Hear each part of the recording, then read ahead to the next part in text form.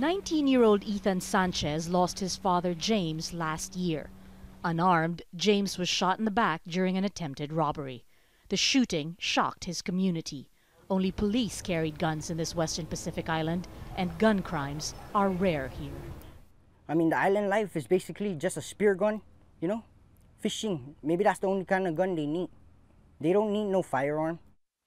60,000 people live in Saipan, which is part of a U.S. commonwealth more than 9,000 kilometers from the mainland. Residents say they'd always felt safe, and there was never a gun culture here.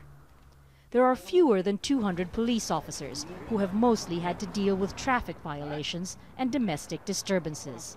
Saipan is self-governing, and there's long been a ban on handguns. But the island is also subject to many U.S. federal laws and constitutional rights. The decades-old gun ban was repealed by a federal court earlier this year after a Navy veteran from the U.S. mainland sued the local government for failing to uphold the rights of citizens to bear arms. Officials here fear that the ruling could change the face of criminality on this otherwise quiet island. In an attempt to deter ownership, the local government imposed a tax of $1,000 on every handgun that's brought in. The gun can then only be claimed from the police after the prospective owner takes a safety class and pays registration fees. Police say they're glad that despite the lifting of the ban, only a handful of people have signed up for licenses. It's kind of hard because I fought under the U.S. flag serving the military, U.S. military, but on the same token, I have kids, I have family here, you know, and the less weapons that is present to do harm, the more comfortable I'll be, and as a parent. Professionally, I have to respect what's in the law.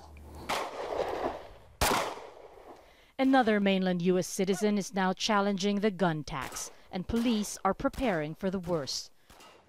As Saipan's economy grows and more people come in, security officials say they have to be realistic and expect a rise in crime to come with development.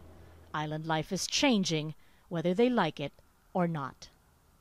Marga Ortigas, Jazeera, Saipan, U.S. Commonwealth of the Northern Mariana Islands.